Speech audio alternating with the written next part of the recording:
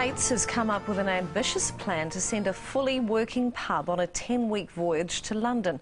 As Dave Gooselink reports, they're after a few good southern men to go on a high seas pub crawl.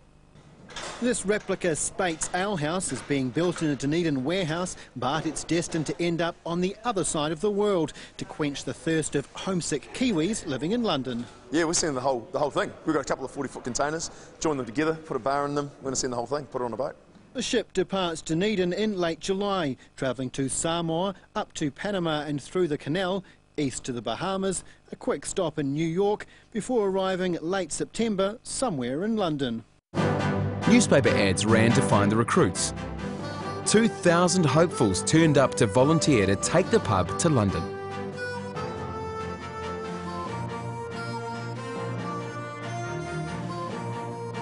Prime came on board to show the incredible journey on TV. This guy, he found out on Saturday he'd got an interview. He was in Tokyo, so what did he do? He went straight to the airport, got on a plane, got here this morning.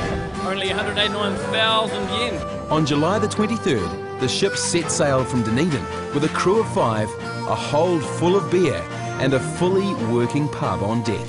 A fully operational floating pub left Dunedin this afternoon, bound for the UK on a thirst-quenching mission. 5 southern men were selected by the brewery to take a fully working alehouse to thirsty Kiwis in London.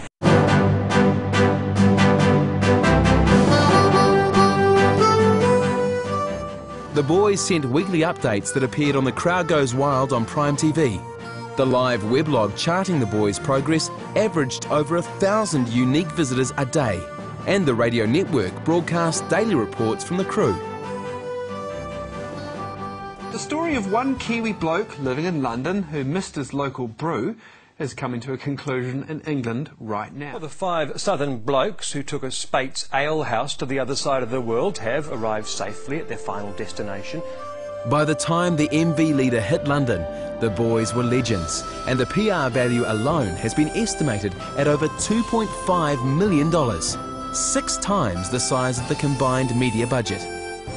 The entire journey was made into a 60-minute documentary. The 15th Speights alehouse is currently resting on the banks of the Thames in London, plying 20,000 litres of the famous gold medal ale a week to homesick Kiwis and curious Englishmen alike. But more importantly, Speights has regained its place as New Zealand's #1 best-selling beer.